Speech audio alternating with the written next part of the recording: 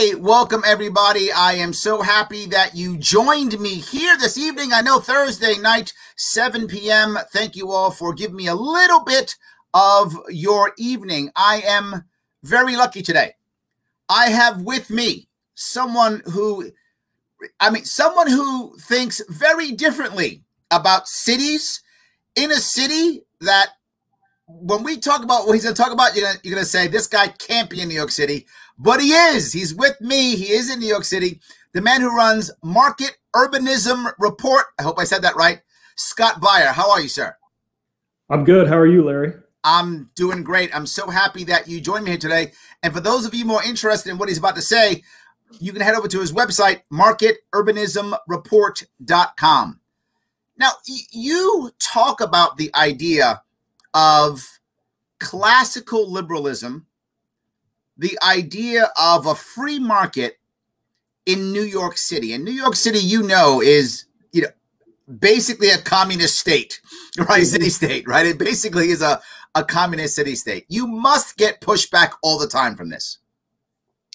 Yes, and I think that I do agree with you. It's a statist city, as many big cities are in the country. And yeah, I think to just talk about my general premise, not just for New York City, but for every city in the U.S. and really around the world, is I'm advocating for something called market urbanism. Okay. Market urbanism, the definition of that is the cross between free market policy and urban issues. It is a classical liberal philosophy. That's where it's rooted from, Chicago School economics. Sure. Things like that. And I would really say that there's two definitions of market urbanism that I'm always advancing.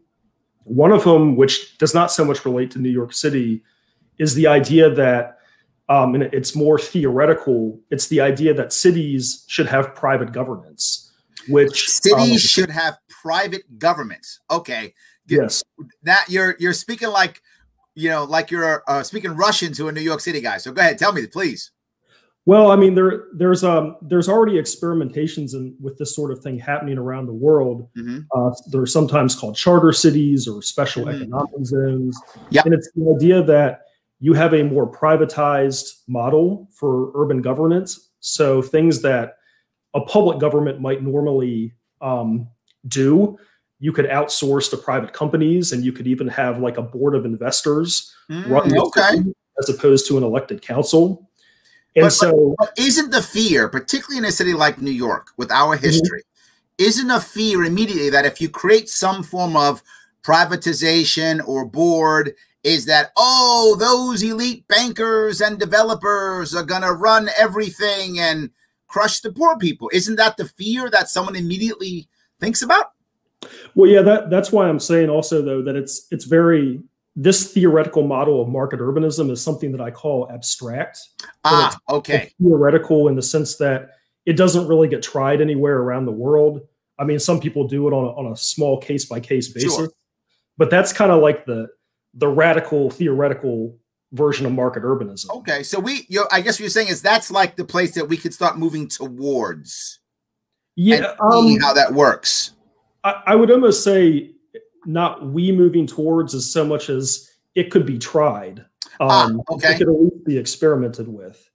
And so, is this something that should be started in like a small city, like a Harrisburg with like 50 or 60,000 people in it, or is this something that should be started in a relatively large city, like a Philadelphia or a Phoenix? Neither, to be honest.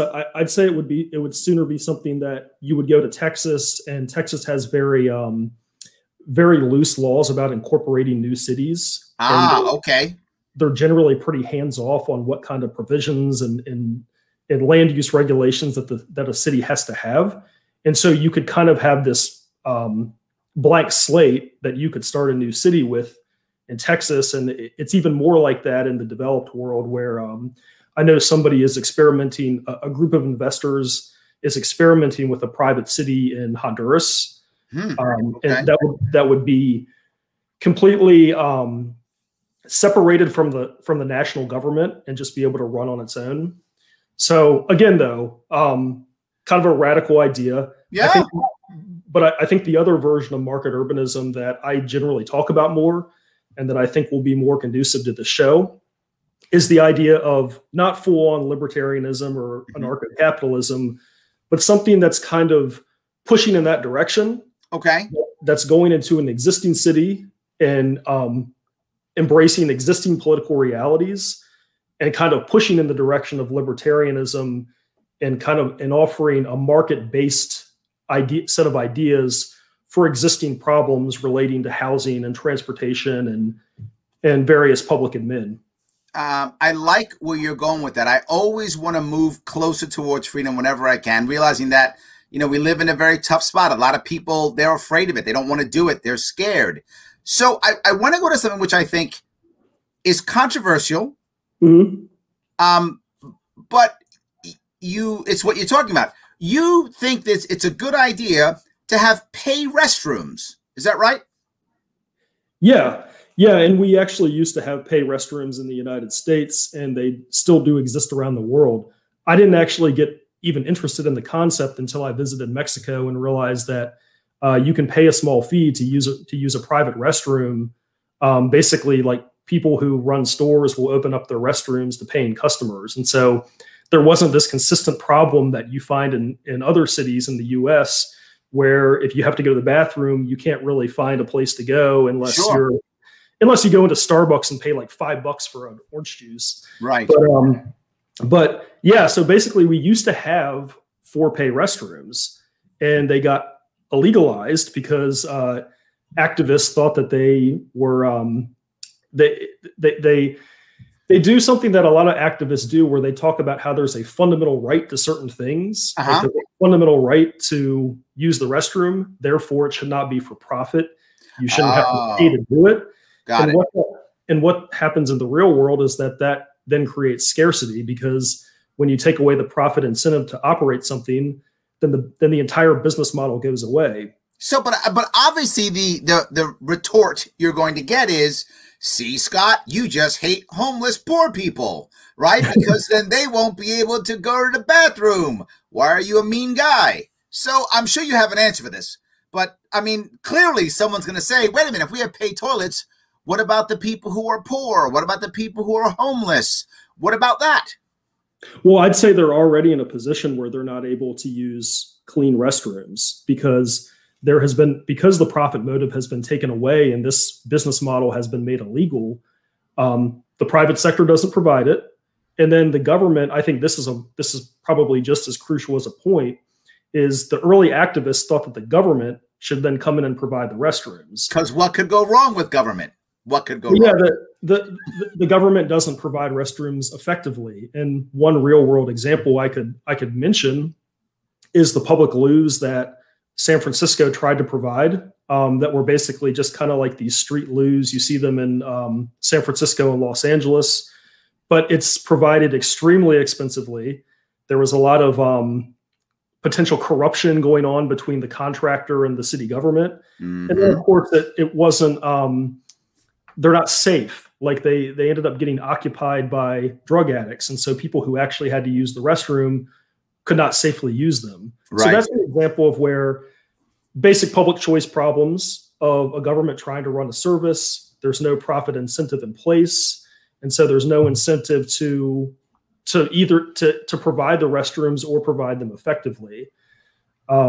So the interesting thing is, if we did have a for-profit model, I could see in places that have a lot of homeless people, such as Skid Row in Los Angeles, or the Tenderloin in San Francisco, I could see private companies providing porta-johns on those streets and maybe charging 25 cents.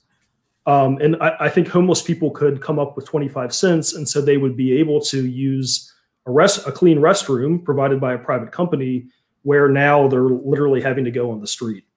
No, that's an interesting point, because I do think, that, and I don't mean it to be cruel at all. I mean, homeless people can come up with 25 cents. I think you're right. I've seen them do it many times, right? They're able to eat. They're able, and some homeless people are actually working poor. So if you actually are working poor and you're homeless, well, then clearly you have enough. You can do 25 cents to go to a bathroom. And I get it. It just, it tastes bad to someone who thinks, well, don't you want to help the homeless person? But I get your point. I think it's a valid point. Scott, can I take a couple of comments? There's a lot of people commenting. You okay with me taking a couple of comments? Sure. Sean says, Mr. Beyer does great work. I love that. There we go. I love it. Thank you, Sean. Yes. Liberty Shamrocker, I don't know who that is, but she says, great topic, good evening. So she likes what you're talking about. I love that. So good. Craig says, privatization, market urbanism, school of economics, capitalist propaganda. This sounds like Twitter. Yes, I love that. Perfect. Jimmy says, am I hearing decentralization? Is that part of what you're saying, decentralizing? It is. Yeah, I love the word decentralization. And I know that you could probably relate to this as well, where I view a lot of the political struggles in this current era as not being so much Republican versus Democrat. It's being centralization versus decentralization, authoritarianism versus libertarianism. Absolutely. The big versus the small, things like that. I'm a big proponent of setting up a system with a freer market that takes the big guys down without government. I'm a big fan of that. I'm with you. I'm totally with you on that. My concern, I guess, is New York City, because I live here and I'm born here. It seems like a different beast, right? I mean, maybe I'm wrong, but I feel like I don't have data to back this. This is just my emotion, right? I feel like New York City is a different beast because it's so big, because it's so dense. I feel like that a lot of these things would have to be different. Like you bring up the idea of tolling, tolls being like a good thing. Like tolls can be good. But my image of tolling in New York City is, $18 to cross a bridge, right? That's my image of tolling. So I feel like tolling affects the poor and middle class because the wealthy already live in Manhattan, so they don't get hit by the tolls. Am I wrong with this? Is New York City a different animal, or could this work anyplace? Well, I think I asked like 4 different questions. I'm sorry. The issue you bring up with tolls about it being regressive, I think that applies anywhere. And so that could be, you could structure the payment system in a way that the people who really cannot afford to drive and pay the tolls might get a discounted rate or get some sort of rebate at the end of the year. But I think in general, the people who are driving are generally higher income than the people who are taking transit. And that's the case in New York City as well. I mean, you think about like people coming in from New Jersey, that's in a lot of cases, that's the suburban business class who are working in Midtown and Wall Street. And so I think they can foot the higher toll. Now, I look at tolls as being a replacement for specific types of taxes or fees. Oh, okay. So you're saying remove the taxes and add the tolls, is what you're saying, not just add tolls. Yeah, I would view tolls as a better way to fund roads than, say, gas taxes. Okay. So that would be, so I'm not necessarily coming from it from a statist position of let's get more revenue for the government and make the government bigger. It's more along a philosophical line of let's make services pay for themselves. Okay. And so that would be one use of a toll. I think another use of the toll, and I don't know if this is something you would agree with or not, but I view cars are somewhat of an externality, particularly in a place like New York. Mm-hmm. They create a lot of air pollution. They create noise. Yep. I think at this point, there's more traffic related deaths than there are gun murders in New York City. I don't know. Recently, we had a bad year, so that may not be true. But yes, actually, I think bicycles are a problem now because of cars and bicycles having to share the road. I think bicycles are a really big issue in New York City right now, right? The extra bike lanes we put in, bikes getting hit. I think that's really has been our issue right now is bikes and cars and pedestrians. And it seems to me whichever one you are, you hate the other two. So if you're a pedestrian, you hate all these cyclists and drivers. If you're a driver, you hate all these cyclists and pedestrians, right? You hate whatever you aren't. And don't forget mopeds. Like I know that rebel mopeds have kind of been back and forth politically in the city, and electric bikes, which go a little bit faster than a normal bike.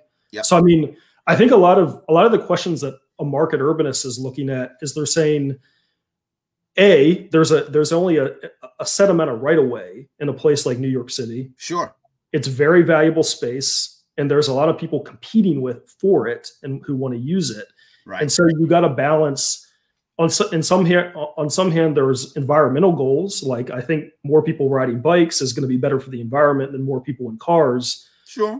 But at the end of the day, I think the pricing of the right-of-way is what gives you market feedback to determine how the right-of-way should be used, if that makes any sense. So what you're saying is, if we do things like congestion pricing and things like that, then people, if they really want to go into the city, they'll pay the price to go to downtown. And if they don't, then they won't pay the price. Right. But doesn't that again become regressive, right?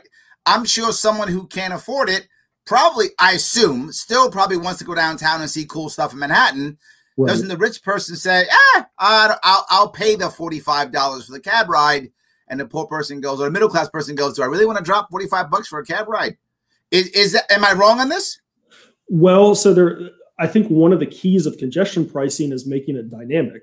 So in certain parts of the day, usually morning and evening rush hour, it's going to be very expensive. Other parts of the day, it's cheaper.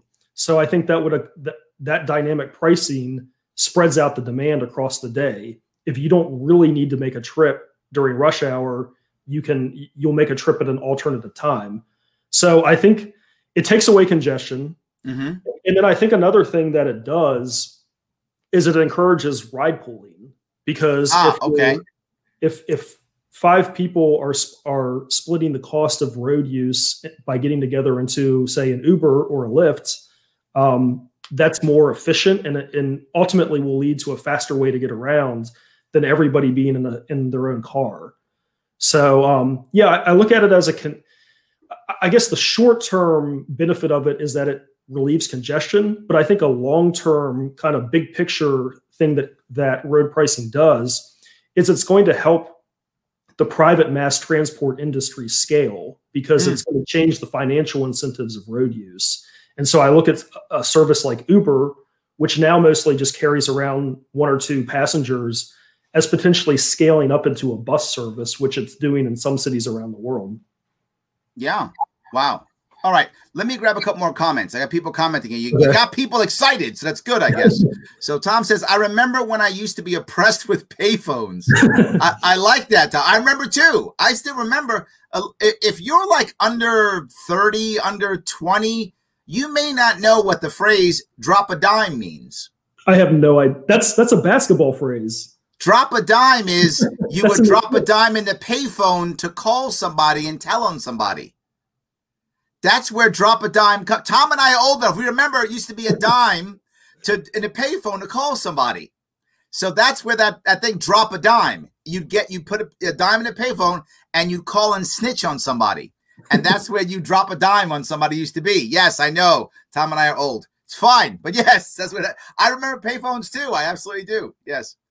So John says, I paid 15 pesos to use a restroom outside of Tulum, Mexico. It definitely made the top 3 worst restrooms I encountered in my 50 years on the planet. So I guess the question about that, I mean, it's a good point, right? Does it make for better, worse, or the same restrooms? We're going back to restrooms now. If we do the paid restrooms, as you said, in say San Francisco or whatever, how do you make it worth it to where it's worth to have an attendant there, or whatever is the way you clean the toilet? I don't know. Is there like a spray down thing? Whatever you do, right? How do we make it worth it? Okay, that reply person did have a valid point. So I just got back from Monterey, where the pay restrooms don't have toilet seats and don't have paper and are absolutely disgusting in some cases. But I think it's kind of a weird comparison, because you have to look at the economics of Mexico versus the economics of the US. Like, okay, I think it's poorer. And so whether or not the restrooms are for pay or are for free, they might just not be as well kept and supplied as well as a for pay American restroom would be. Now, so I mean, the research that I did said that for pay restrooms in the US used to be quite nice and were really well kept. And the ones in Mexico, they're substandard by US standards, in the way that a lot of things are substandard in Mexico compared to the US, because it's a poor country. Like the housing is less is less up to code and things like that. So, okay. Missy says, coming from someone who has actually been homeless, there were times when I couldn't even find a dime.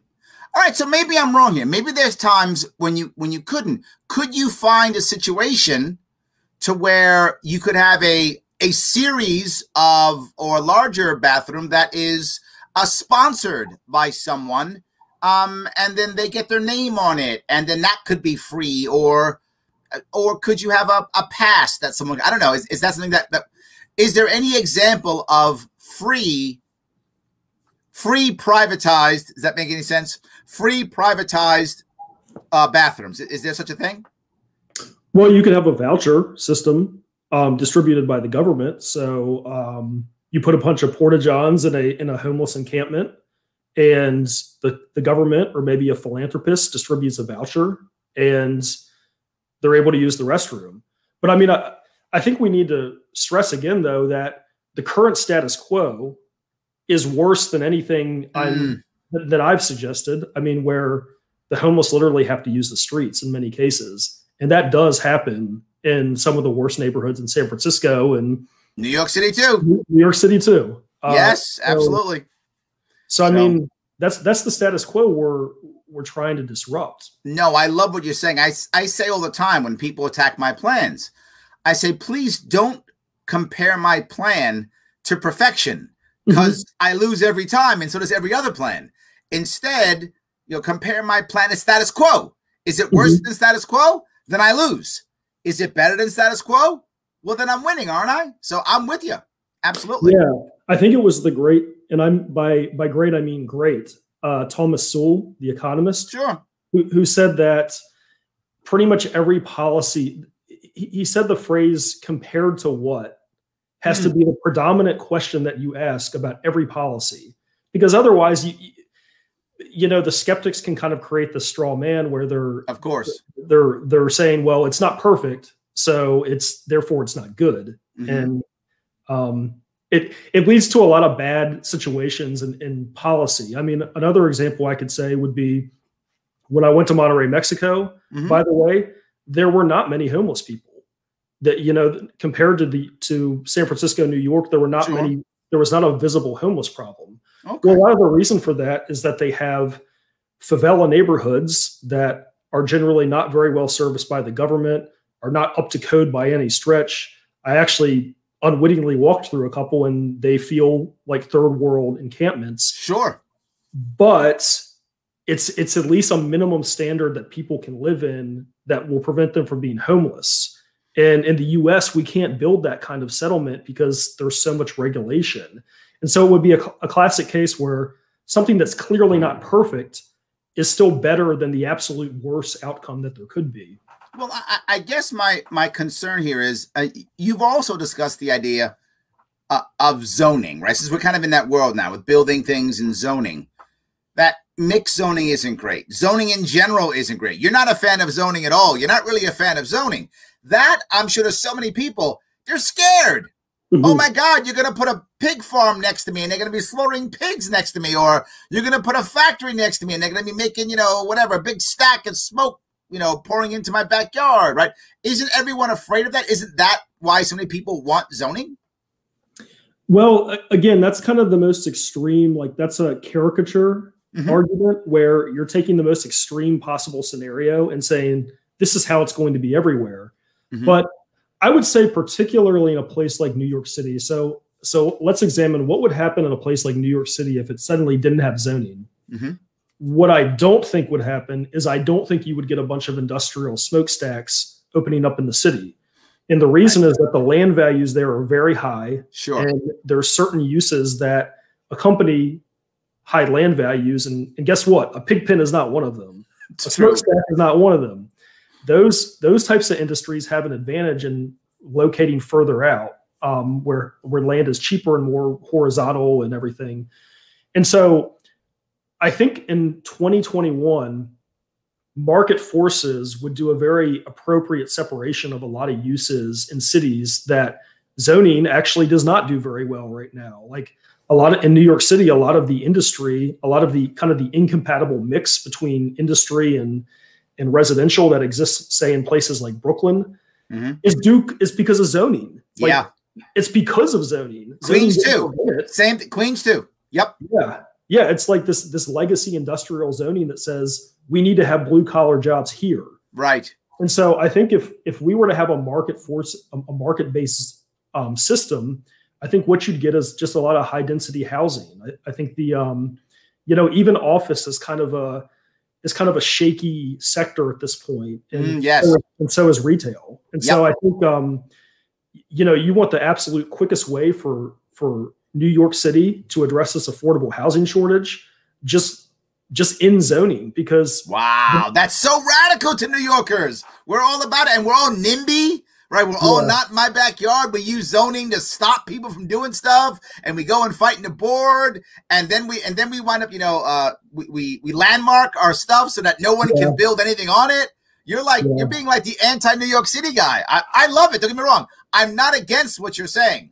But you're like a New York City heretic saying that, right? It's crazy. Well, I hope that the skeptics who are watching this, though, can see the logic of what I'm saying, which is that if you look at the different sectors of real estate, office is on the decline, retail is on the decline with the rise of Amazon.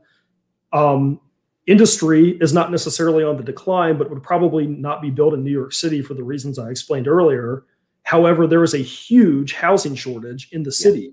So, I mean, basic market economics and price signals should tell us that if you loosen the zoning and if you just let the market work, the developers would be building housing. That is what is going to be in their bottom line. And so I would see a very quick reduction in home prices and in a long-term end to the housing shortage.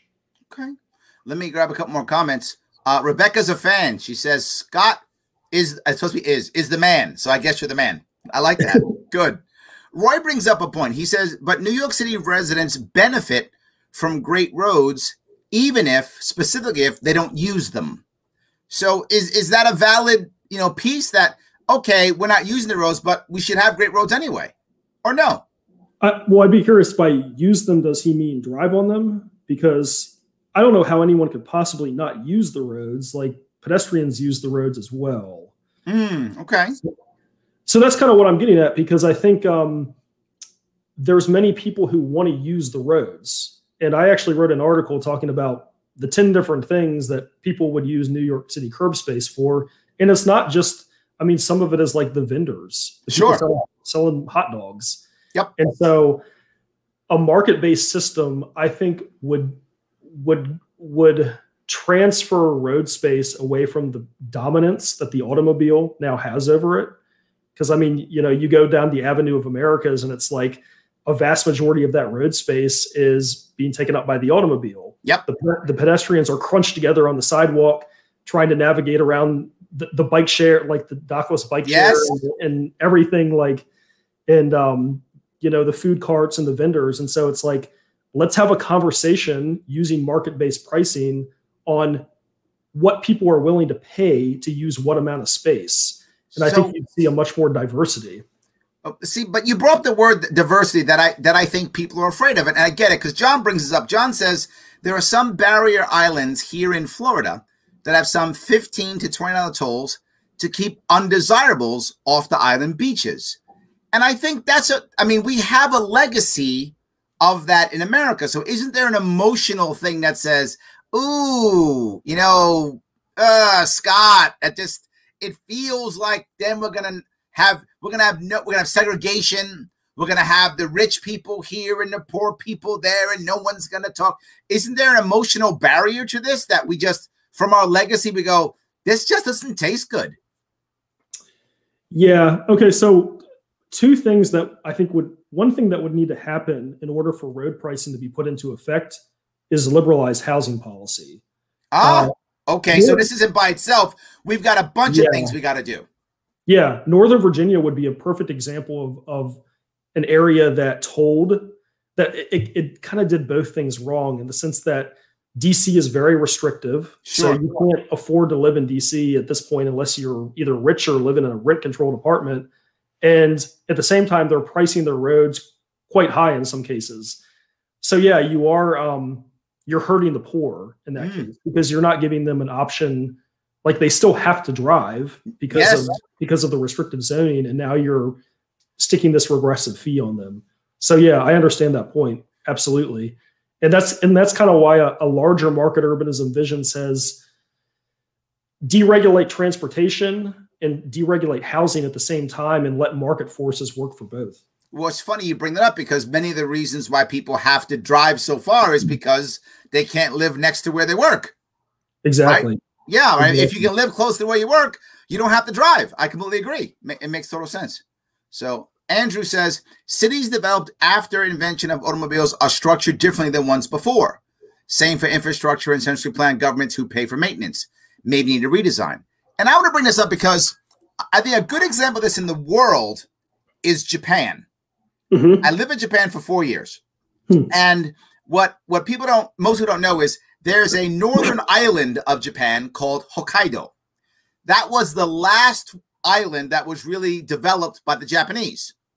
The cities in Hokkaido are way different than the cities on the mainland. The mainland, I mean, there have been Japanese cities for literally like 2,000 years. There have been Japanese cities for a very long time, far before there were cars, right? They had the emperor in like, the year 700. So they've had cities for a very long time. So it's a big difference. Is it time for a redesign? Or is it time for us? And I'll do the terrible thing, the terrible example. Europe. Mm-hmm. Europe was bombed like there was no tomorrow.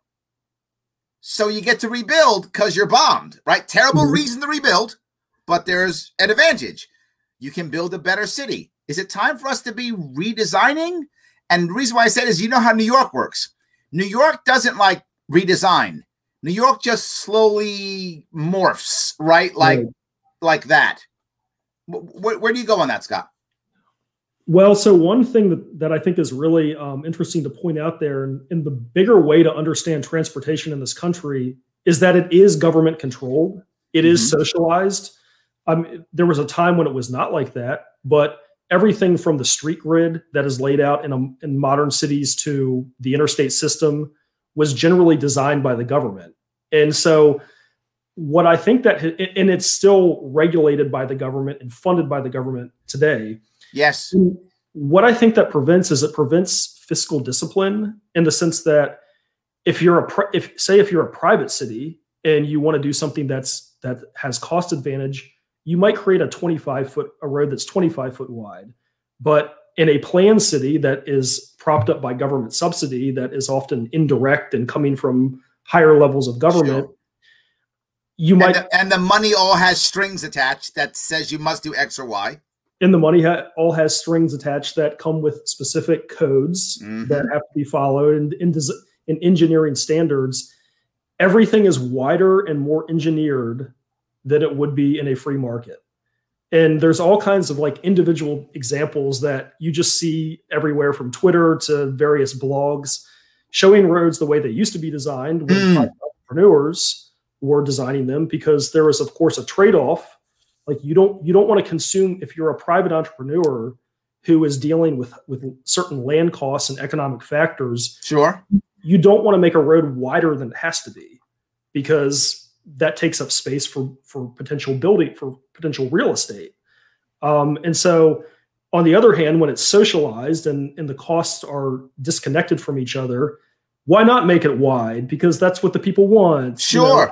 Under some phony theory. So yeah, to put a more precise point on it, roads are wider and more over-engineered because they are run by the government.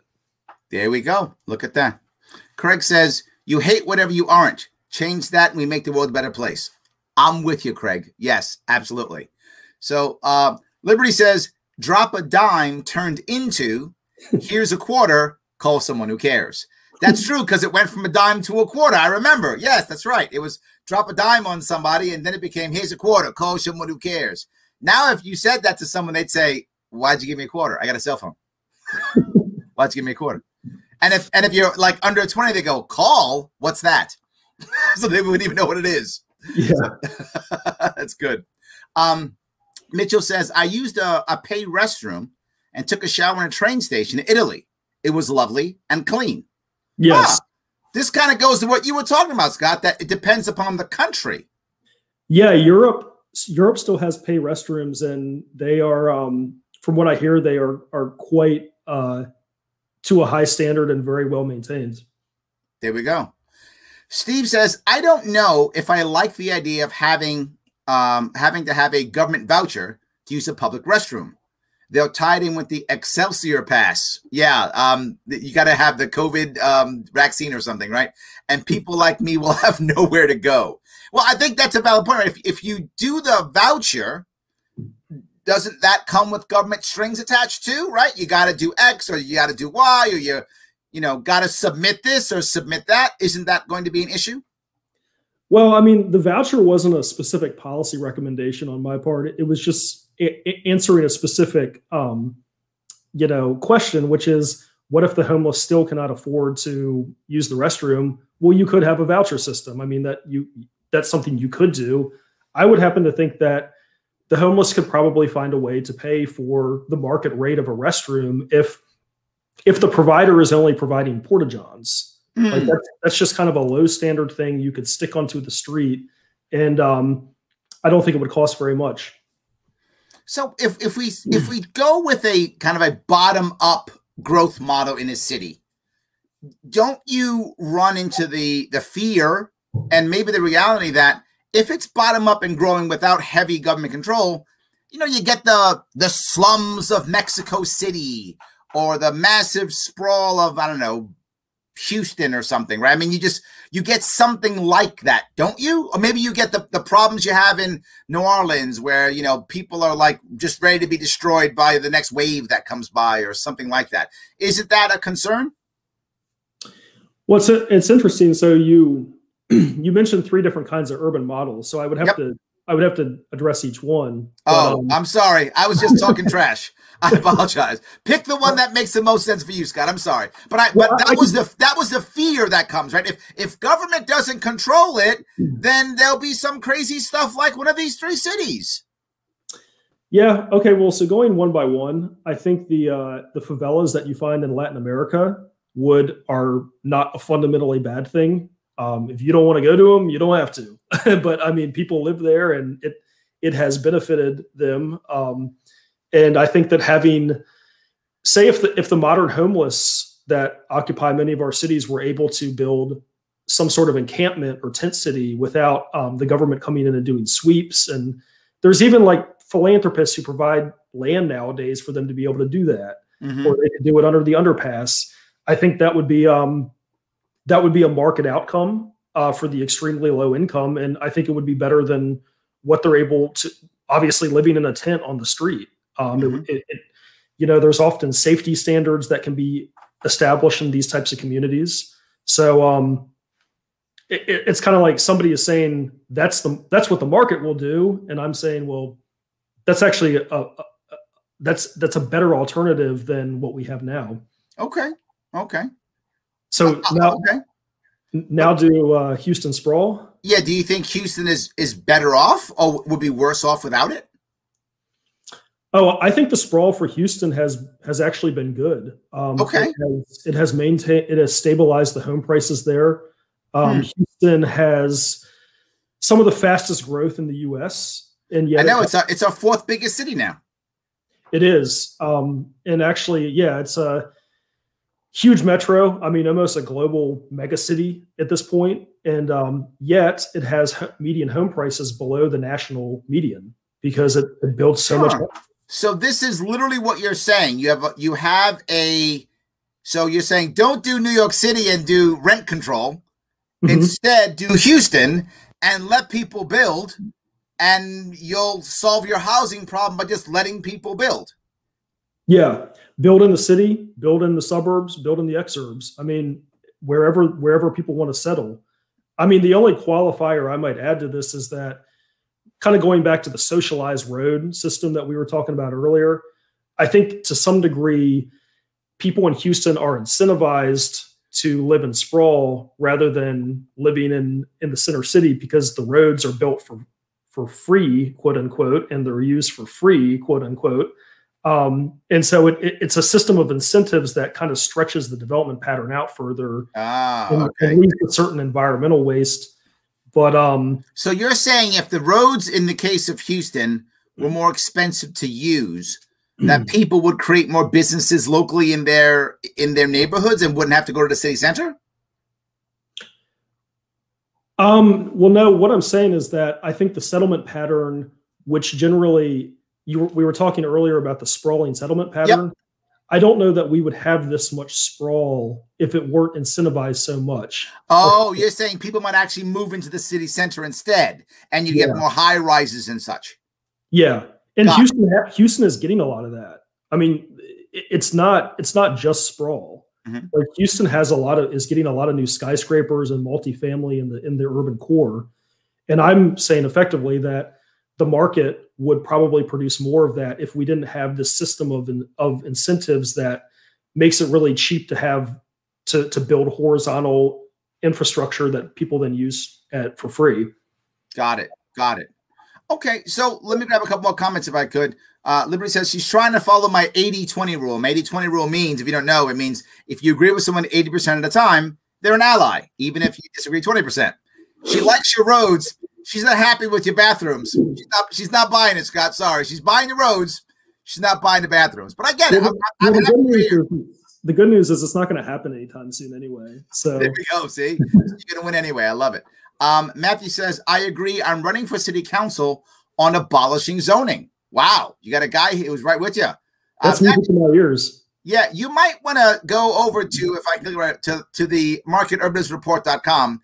And you might want to read some of the stuff about that there. So I'm just saying, maybe if you're running for office, you might want to just make that click over there, read a couple things, maybe send an email. I'm sure they'd be more than happy to chat with you about the zoning issues. I'm sure they'd be more than happy to. Am I right? Yes. There we go. More than happy to. So you might want to go do that. Andrew says, my hometown has so many zoning laws that it's hard to start a business and to have a business even in the town. I offered to have the business owners decide what zoning laws that want to make it easier to have in a business in the town. It didn't happen. Wow. So yes, so now the zoning laws here in this case, what he's saying, Scott, is it's stopping not just people from living, but from starting businesses. Yeah, I mean that's the other thing we cover. I mean, we mostly talked about how zoning, is an impediment to new housing, but it's also very much of an anti-business regulation, and there's kind of some overlap between occupational licensing and zoning working together to prevent startup entrepreneurship. But I mean, like in a lot of cases, I remember studying Detroit one time in their zoning code, and how like they had all these great entrepreneurs like Barry Gordy who started out of their basement or out of their garage, sure, and like created incredible businesses. And now in Detroit, home-based businesses are illegal, although I'm sure many people still do it. But I'm sure they do. Because prohibition always works. Yeah. Go ahead. Yes. But still, it's kind of crazy. It's like, I mean, if you're an entrepreneur, you can't afford necessarily office space. And so a home-based business ban, which usually comes about through zoning, is it's just another example of how zoning is regressive and hurts people. Winds up hurting the poor. I agree. Karen says the homeless in Ithaca, New York is increasing at an incredible rate. The unfortunate thing about being homeless is they can't get benefits or assistance because they don't have an address. Department of Social Services won't allow them to use a P.O. box because they live in tents, what is known as the jungle. They need help regardless of maintaining an address. I think it's exactly right. If there were tiny homes or small areas, you could create addresses and they could get the help. I think you're right. This is kind of what you're saying, Scott, right? I mean, at least if you're in an area like that, the mail can get to you, right? Because they know where you are, and you can have an address that has a number on the street or something. Oh, yeah. I mean, when people talk about, I mentioned earlier that the homeless should be able to form encampments. And I know that word probably sounds, to a skeptic, sounds bad, but it's not as bad as it sounds. I mean, there's a lot of kind of private governance models that come with homelessness. Or homeless encampments. Sometimes they're like HOAs where they have actual rules that are enforceable, and they have some sort of governing structure that ensures things like safety and security, and maybe even shared utilities. So it's not it's not literally just put a bunch of tents under an underpass. Right. It's more sophisticated than that when it's allowed to be. And yeah, I think it would have the effect of helping people normalize their lives, have a mailing address, have a safe place to sleep, so on and so forth. Let's deal with some of the things that have happened recently and how you think maybe a more market, if we were more market driven even before or even during the pandemic, right? I mean, it hit New York City hard, right? It hit us hard. We're packed in together. The pandemic hit us hard compared to other, places. Does it matter if it's, market urbanism or no? Is it better, worse, the same?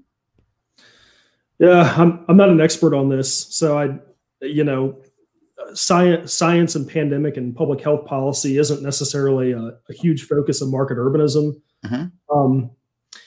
I will say it seems like the lockdowns are they're excessive, though. I'll just say that. And it seems like there could be a more market-based way and just allowing people to make their own decisions about health and follow their own, health and financial self-interest. I think erring in that direction over having, unilateral shutdowns from one man is a much better model.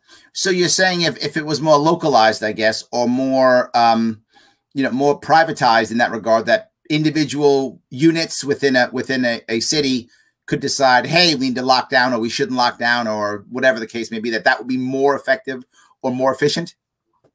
Yeah, I mean, well, we kind of had that with the 50 states. The 50 states all had their different, policies that they did. And sure, Florida was much more open. I mean, I think at the end of the day, it's like the proof is in the pudding in the sense that a bunch of people are moving from New York to Florida, which tells me that they're kind of like their revealed preferences show that they want less of a lockdown than New York is now imposing. Absolutely. Yeah. So yeah, more localism. And I also think just like maybe more an appeal to basic constitutional rights as far as freedom. Where in New York that Constitution suggestions. It's not right. Suggestions. I'm teasing. Everybody, don't get mad at me. I'm gonna get tons of hate mail. I'm just teasing. I'm joking. So yes, but I want to take a second to give a quick commercial, guys. We're talking about the pandemic, so do me a favor, head on over to that link right there. That link, it's up in the show description. That is the advocates.org pandemic survey. They are a sponsor of mine, and they would like you, please. It's free. Head on over there, take that survey, talk about, see what you think about lockdowns, mask mandates, all the things that happened during the pandemic. What do you think about it? What's your opinion? Fill out that survey and share the survey and let people know you've taken it. And it will also show you what other people think also. It's free. They're my sponsor. Makes them happy, makes you happy. Support the show. Give me 5 minutes. Take that test and share it. Finish the test and share it. Theadvocates.org, the pandemic survey. Please take that today. It helps me tremendously. Also, if you've taken it already, like, comment, and share this. Let people know this is happening. If you like what we're doing here, you see me doing it, let people know. How else are we going to grow? How is it going to make people like me and Scott famous? If you don't go out there and comment and share, it's not going to work that way. And of course, if you think that you can help me out and you've got some spare, enough money that you can get one of those pay bathrooms, throw some money my way. Patreon.com/Sharpe Way. $10 a month helps me build my team out so I can keep doing this more and more and more. Thank you, Scott, for letting me do a commercial. I appreciate it. I hope it doesn't cost $10 to use a restroom. It doesn't, but I'm just making that up because I want $10. That's all. I want $10, so I'm just making it up. So there used to be a service in New York City that unfortunately shut down, but it was called Louis, and it was an app where people could, like, say if you're a restaurant that has a restroom, you could sign on to the Louis app and offer your restroom to the general public. Wow. And they pay like the general public pays, say, like a $25 a month subscription, and they can use this network of restrooms around the city. Oh, that's kind of cool. What happened? It was cool. I guess it couldn't get enough customers. I don't know. There we go. Yeah. Okay. So Jimmy says, speaking of Houston, how do you think this would play out with their power grid? Would this have any effect on the power grid? I'm not. Is it we maybe ask you questions that are outside of your world. We hit you with a pandemic. Now we're hitting you with the power grid. Do you have a feeling how this would play out? I really don't have an opinion. No, I mean, I haven't studied the Houston power grid enough or the Texas power grid. From what I understand, it's very complicated and it's very regulated, and I would imagine that has a lot to do with the recent events. But otherwise, not an expert. There we go. Steve brings up a very valid point. He says, some of the ideas I'm hearing here are good. All for building anything, anywhere. It boggles the mind how we can build self-storage all over, but not small dorms for the homeless. That is such a valid point. I see self-storage everywhere, but I don't see dorms for the homeless. I mean, right?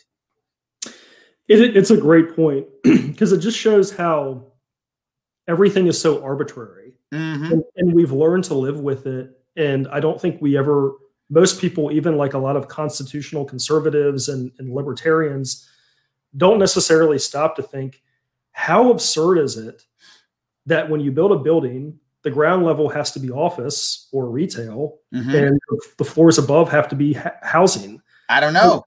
If you want to talk about like the epitome of central planning, I mean, this is like going into a restaurant and saying 10% of your entrees have to be pizza and 90% of what you sell has to be pasta. It's just like, it's so fundamentally absurd. And what I see it in Queens, where I live in Astoria, is almost always you can see one side of the street will be all stores on the bottom and then apartments on top. And the other side of the street is all single family or two family homes, not apartments, homes.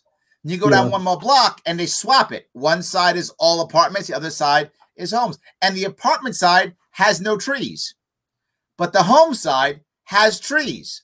So you can walk down the street and see exactly what people were building. It's crazy. My neighborhood is exactly like that. Just what you're saying is what my neighborhood is. It's like someone planned the whole thing. Yeah. It's nuts. Yes. It's nuts. So Tim says, home-based business bans hurt the poor and minorities. They force us to do business with the big guys, in quotes. Be a mechanic or a plumber, it discourages on-the-job training. It hurts kids who might want to earn a few bucks. It's actually even worse than I'm trying to make it sound. Yeah, it is pretty bad, Tim. It is actually worse. So, I mean, you have to have a moral or ethical argument here, don't you, Scott? I mean, you do, right? Yeah, and I mean, so I'm originally from Virginia, and when I'm in Virginia and need an auto repair, there's kind of a network of people who probably illegally do auto repair out of their home workshop or garage. They're way cheaper than going to a brick and mortar auto repair. I mean, cheaper in the order of magnitude, like half as much to do the same thing as a brick and mortar. And we all know this is true. We know why it's true, because they have less fixed costs than the brick and mortar does. And so, the more bottom-up entrepreneurship, the more competition, the more they undercut each other's prices, the better it is for the consumer. So it's not even helping. It's not only just helping the entrepreneur, but this bottom-up deregulation is also helping the consumer and creating a competition in the marketplace. Absolutely. Absolutely. Well, look, guys, again, if you want more on Scott, please head over to marketurbanismreport.com. See what he's doing. Check him out. If you're running for office, some people are running for office, reach out to them. Get some cool policy tips. Do that. I'm sure they're going to help you out with that. So, Scott, anything you want to talk about before we wrap this up? Some piece you want to talk about or bring up, or some topic I missed? I think we covered a lot. I mean, the only thing I would add is, along with going to my blog, there's a great Facebook group, Market Urbanism Report Facebook group, 10,000 members strong, rabid conversation every single day. It's very politically diverse. And the link, by the way, is in the description. I put the link to that group in the description. So guys, if you want it, click that link, head right over there. Yeah, absolutely. Can I ask you one final question? Sure. In New York City, what's the first step? Is there a first step, or is it just too big that you can't do a first step? You got to do a whole big thing. I mean, I'm just curious. It's a monster. Is there a first step, or do I have to do like 8 things at once? It's going to be a mind-blowing suggestion, but I would love to see the MTA experiment with privatization, particularly of the subways. Mm-hmm. In Hong Kong, they had a once public company or incorporation that ran their subways, and get this, it went public because it's profitable. It's an IPO. Wow, look at that. Profitable rail. And the way they're profitable is they also own a lot of land around the stations, and they build it as densely as possible. And it's a great example of how not only does it provide great service, but again, it's profitable. So it's not a net cost to taxpayers. We got to do something different with the MTA. The MTA is like the anti-Hong Kong. Yes, I mean, it is. It's a state-run bureaucracy that is about as inefficient as it could possibly be, underutilizes its land holdings, and they got to look abroad to see best practices. There we go. You heard it. That's the first thing. Scott, let us know. MTA, first thing, New York City. That's the answer. Scott, so thank you so much for coming on and giving me some of your evening. I appreciate that. Everybody else, thank you so much for showing up and commenting and going back and forth. Again, please check him out, marketurbanizationreport.com. Scott, thank you so much for coming. Everyone else, I will see you all very soon.